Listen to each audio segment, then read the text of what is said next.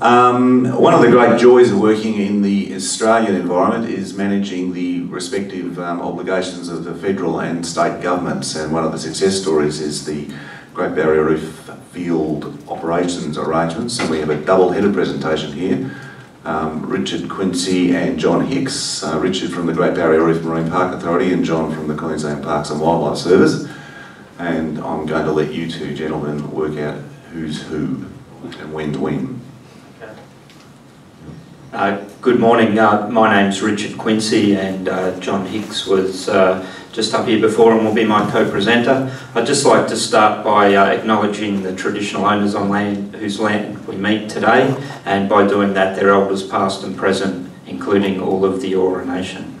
The Joint Field Management Program, and somehow we seem to be at the end of the presentation at present.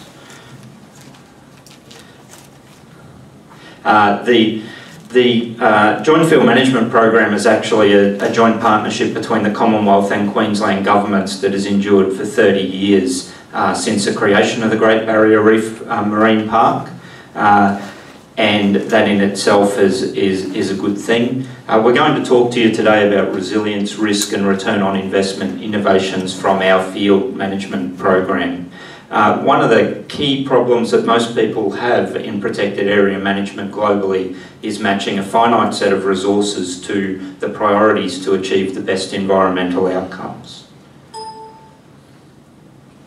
We're going to use 3 examples to talk to you about that today. The first is the planning of our surveillance. The message that we have for the Great Barrier Reef Marine Park and World Heritage Area in surveillance is that it's big. It's multiple use, and it has about 33% of no-take areas. So the green areas on the map are the no-take areas. But as you can see, many of the other places are open to fishing and other activities of extraction. And they're very close together, so our compliance model needs to be able to deal with that.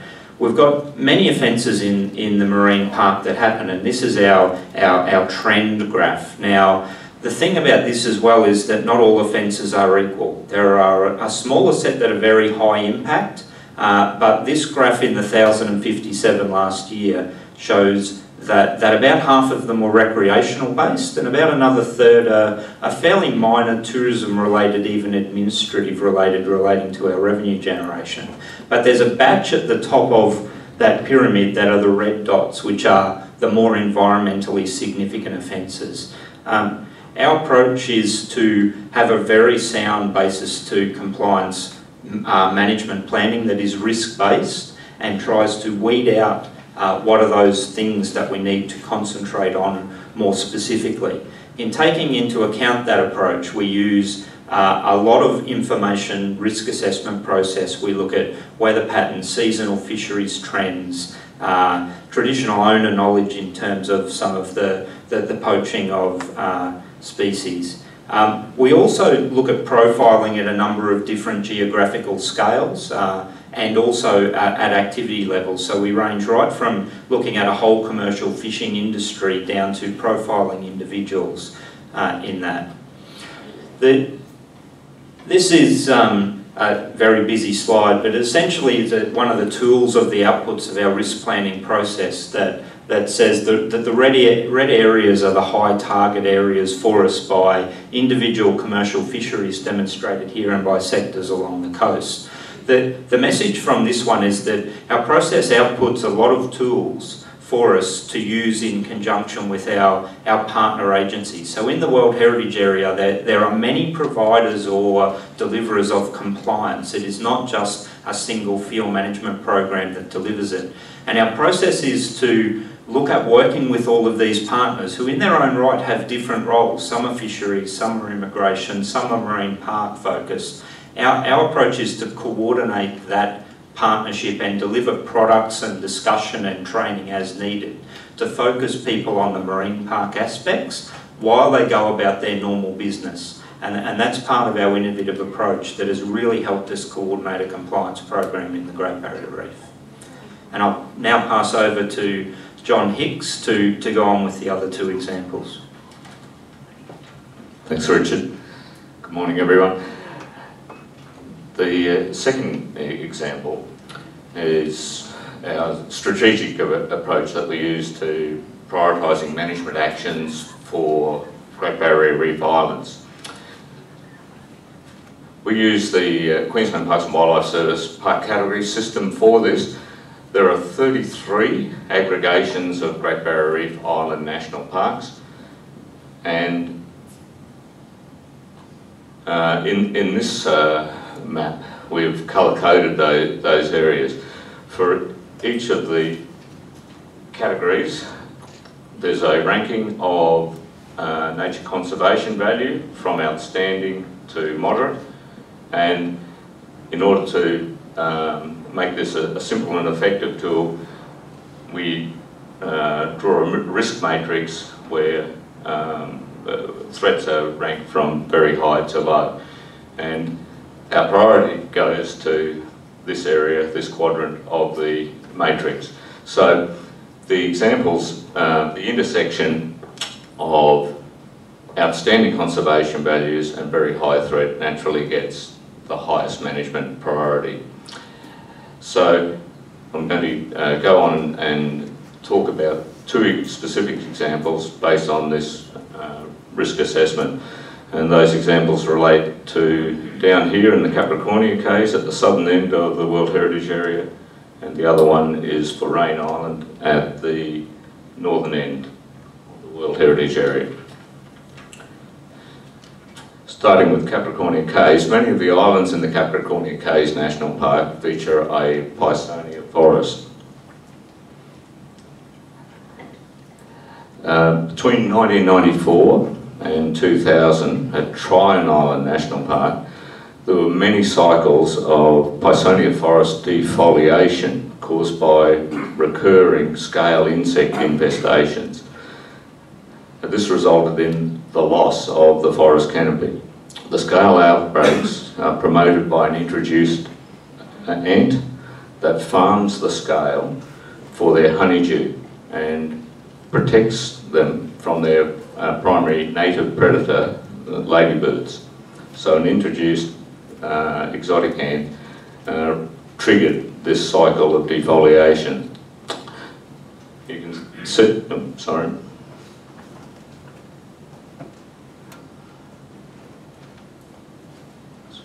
You can see here the transition from forested to nearly complete canopy loss. In 2006, at a nearby island, Wilson Island, field management staff detected the start of a scale insect outbreak in the island's Pisonia forest. The control actions were initiated because we'd been through this experience with Tryon, and we were trying to get onto a preventative pathway. So control actions comprised assessing the extent of the scale outbreak and the ant infestation. There was whole island baiting for the introduced ant pest. This was with a bait that was specific to that introduced ant, not native ants. And following the eradication of the introduced ants, 10,000 cultured ladybird predators were released. The result was the scale outbreak was prevented and the Pisonia forest was saved. Now these actions also benefited the high-end ecotourism resort on the island, which is set amongst the Pisonia forest. Back to Tryon Island, National Park staff working with volunteers have instigated a recovery program there, and the forest has been restored. Thousands of cuttings from healthy Pisonia trees on an adjacent national park were planted out on Tryon Island. The result has been very successful. After 8 years, the Pisonia forest has been restored. There's a high canopy, 5-metre high trees, and they are now shading out the weeds that had been the previous phase-shifted habitat on Trine Island. And those trees are now providing nesting habitat for seabirds such as black noddies and wedge-tailed shearwaters. Our final example is Rain Island. It's the jewel in the crown of the Great Barrier Reef World Heritage Area. It's a national park and the largest remaining green turtle rookery in the world, with approximately 90% of the northern Great Barrier Reef turtle population. The problem statement for Rain Island is that the nesting habitat has changed since 1975 when monitoring began. Beach profiling changes mean that today 70% of the potential nesting area is non-viable due to tidal flooding of nests. In peak seasons, up to 2,000 adult females can die from cliff falls or entrapment in beach rock crevices and through exhaustion and dehydration following disorientation in the nesting area.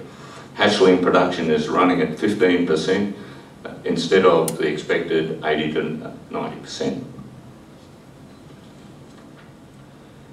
The solutions being trialled here are guided by a climate change adaptation plan.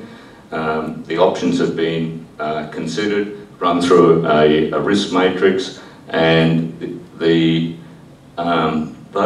options, we've started with those options that present low risk reversible actions that offer potentially high conservation returns on investment. So some of the actions already being trialled include installing,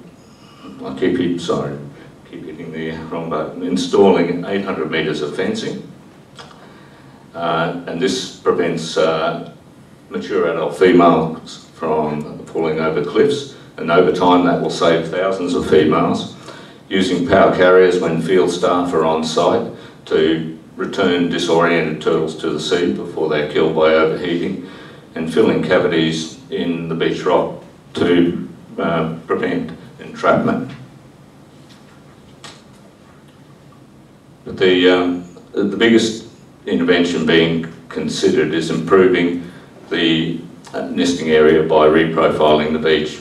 By adding sand, we can elevate the nest above the egg death zone, the area that's being where nests are flooded by tidal inundation. Beach profiling trials were undertaken last year on an area of beach, small area of beach, about 50 by 80 metres, and the results of that were that that area wasn't sufficient or robust enough to withstand the digging of a large number of turtles. So a larger trial will be undertaken to follow this up.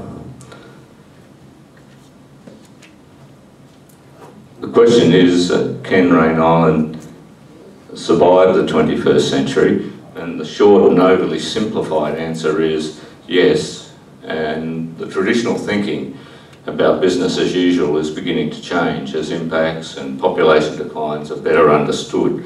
This project has demonstrated that innovation can deliver practical adaptive actions and support a resilient future for Rain Island sea turtles. So to summarise, we've used 3 examples: planning of surveillance, prioritising management actions for Great Barrier Reef Islands, and Rain Island turtle nesting recovery. These examples illustrate how innovative risk-based planning of field management actions is being used to deliver the best feasible resilience and conservation outcomes from the available resources. Thank you.